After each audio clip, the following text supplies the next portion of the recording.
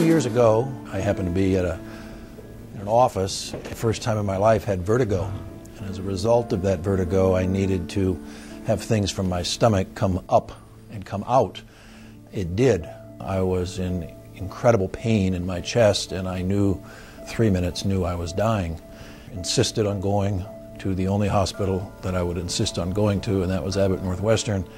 But at the foot of my bed stood a doctor. Because I remember the look on his face when he came in. He kind of shot me a look, and I caught his eyes, and I thought, you got a problem, we got to fix it. You know, it's a really devastating problem, and the more the diagnosis is delayed, the bigger the problem. I wasn't speaking, I was bellowing, because I had no air. Didn't realize why I had no air. But I kept speaking to this one doctor, Dr. Johnson, who was standing at the foot of my bed listening. And I could tell he was listening deeply to me. His esophagus perforated. Not only is it incredibly painful, but it can be really devastating because you can get a bad infection. He said, we must eliminate esophageal tear.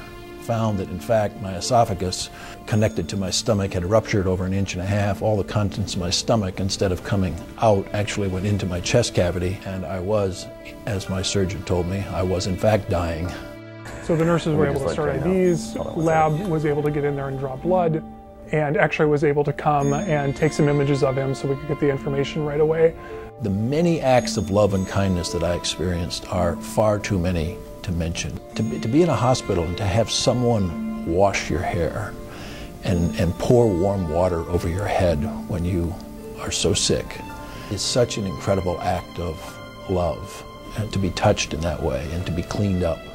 I was touched by 75 or 80 people, not 5 people, not 10 people, but I was cared for over a 10-day period by 80 to 85 people, and that's why I'm sitting here today.